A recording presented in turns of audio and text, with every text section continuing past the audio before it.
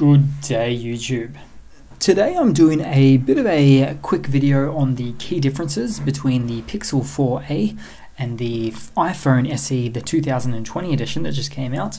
A bit of a spec sheet comparison, so the specs only. So a lot of things I won't get into about this video, but I'll start off straight from the bat and see how we're looking here. For example, CPU, RAM, that kind of thing. So if we were to start off here, we would be looking at the CPU, for instance. So as you might know, the Pixel 4a has the Snapdragon 730 CPU, which is a bit of a middle tier, middle range CPU there, which isn't obviously not high-end given its name, but yeah, it might still do the trick, who knows. On the right-hand side with the iPhone SE, we've got the A13 Bionic chip, which actually is on the iPhone 11 Pro, so there is no comparison here, there is no contest. Although the Pixel 4a does have 8 cores and the iPhone SE has 6 cores, the iPhone is just optimized a lot better, so it is a lot better CPU. Moving on, in terms of RAM, we've basically got double the RAM on the Pixel 4a, which is interesting to see.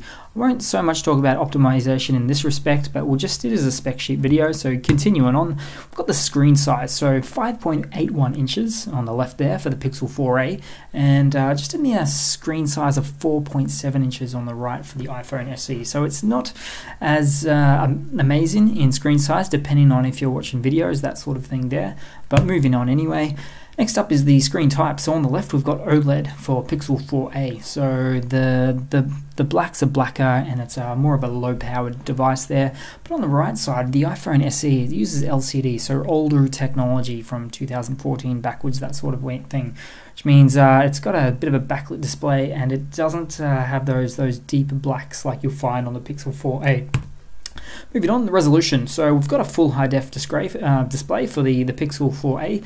Now it's actually called FHD Plus because it's a little bit longer than the 1080 by 1920. So it's got a longer aspect ratio.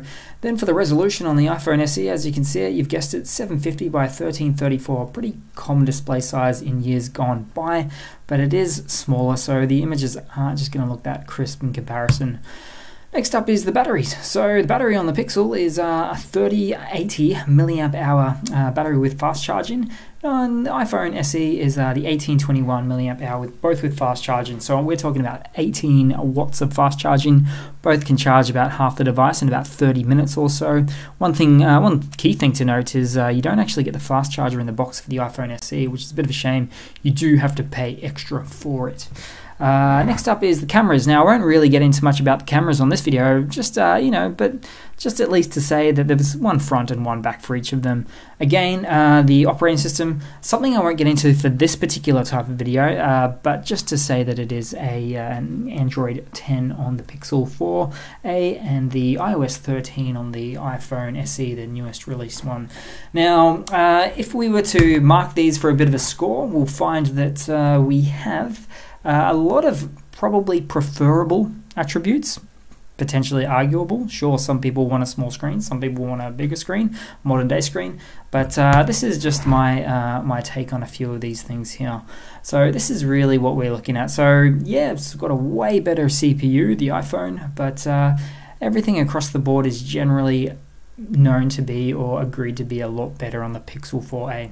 So that's pretty much it, guys. That's my spec sheet video, a bit of a versus comparison between the Pixel 4a and the iPhone SE, the 2020 edition, also known as SE2.